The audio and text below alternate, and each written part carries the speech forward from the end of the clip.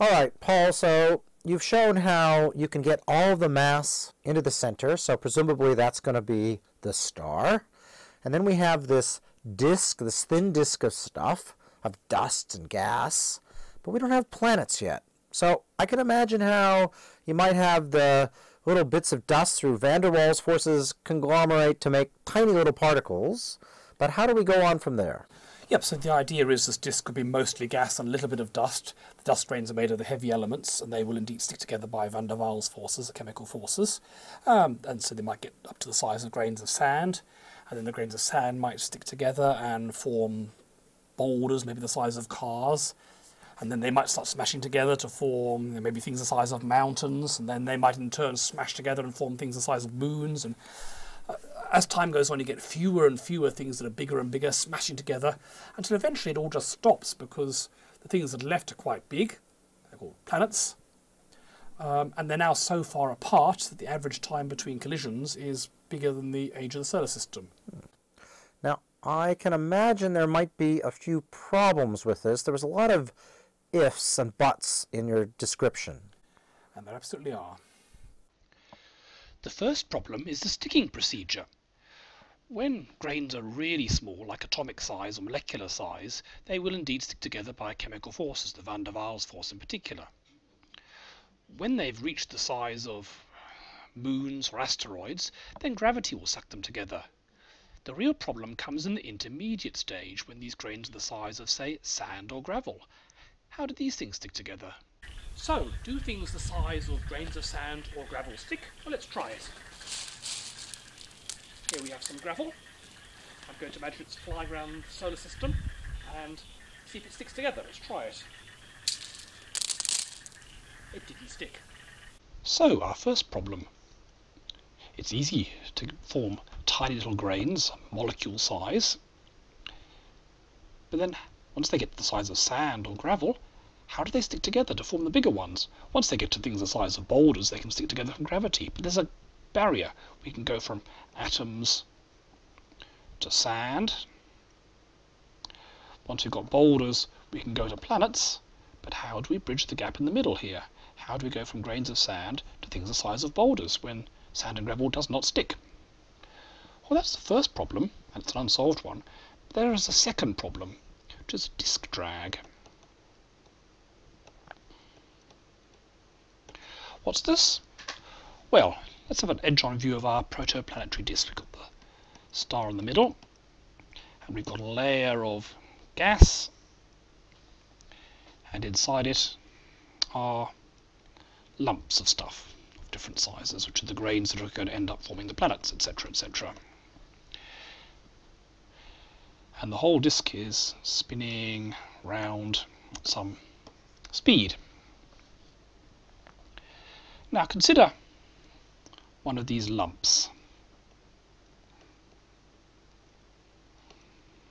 It's moving in a circle at velocity v, so there must be a force towards the middle, a centripetal force, given by the usual equation mv squared over r. And for a big solid lump, like a planet or a boulder or something like that, that will be given by gravity. So it's equal to Newton's gravity, gmm over r squared, which means we get a velocity, as we've worked out before, of root gm over r. All straightforward, we've seen that before. But now, instead of looking at the particles, let's take a square of the gas, or a cube of the gas, or something like this. Now the gas is also spinning around the star at some speed v gas, and it also needs a force towards the middle given by mv squared over r. Anything moving in a circle, whatever it's made of, requires a force to keep it moving there. The difference comes in what the force is that's making it move towards the centre. There's going to be gravity, g m over r squared, just as there is for the lumps. But in addition, there's going to be a pressure force. Consider this disk. The inner regions are going to be more dense and probably hotter. Further out, it's going to be less dense and probably colder. When gas is hot and dense, it's high pressure. And likewise low pressure further out. So if you consider a bit of gas somewhere in the middle, like this one down here, the gas on this side is going to be hotter and denser, the gas on this side is going to be colder, so the pressure from this is going to be stronger than the pressure from that. So it turns out there'll be a net pressure force which will push outwards. So what this means is, in addition to the GMM over R squared going inwards, you've got some sort of delta pressure pushing outwards, which will partially cancel out the gravity. It won't win, the gravity is a much stronger force. What it means is the force towards the middle is a bit less than GMM over R squared. So the force is going to be less than GMM over R squared, just a little bit less, which means that the velocity will be less, a little bit less, than root g m over r, the normal orbital speed. Okay, so lumps travelling at orbital speed, gas travelling a little bit slower. Now you might think, don't the lumps get affected by pressure? And the answer is they do. If you've got a lump of something, it too will have more pressure coming in than out. But lumps are very dense, a lot of mass, not much surface area, so it turns out the pressure has a relatively little effect, because pressure depends on surface area, not on mass.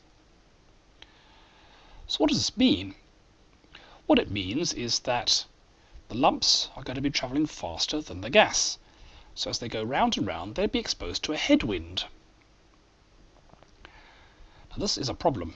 If you're a really big lump, like a planet or something the size of a mountain, you've got a lot of mass, not much surface area, so you can kind of ignore the headwind, and you'll just, because the protoplanetary disk of the gas is very tenuous, so you can fly through and ignore things at your orbital speed. If, on the other hand, you're a really tiny grain, like sand or atoms, in this case, you don't weigh very much, so the gas around you will dominate your motion. It'll be carried around by the wind, just like a sandstorm or a dust storm or something like that. So in this case, you'll be travelling at this speed and quite happy. The trouble comes when you get things of middle sizes, boulders. They are affected by the drag, the wind relative to them moving backwards. They're not massive enough to ignore it. So what this means is they will be slowed down a little bit below the speed, which means centrifugal force will not balance gravity for them, which means they will spiral in. So they will go inwards and inwards and inwards and inwards and inwards until they fall into the star. And you can calculate how rapidly this happens. You work out the pressures and temperatures of the gas as you go out.